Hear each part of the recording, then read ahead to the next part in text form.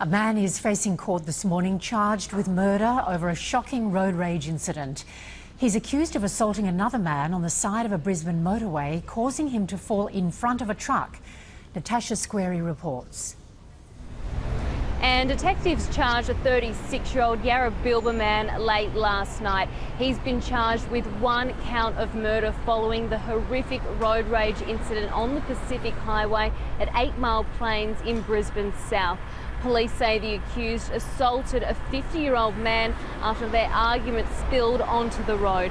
It's alleged there was lots of pushing and shoving and punches were thrown. The 36-year-old man allegedly pushed the other driver in front of an oncoming council garbage truck.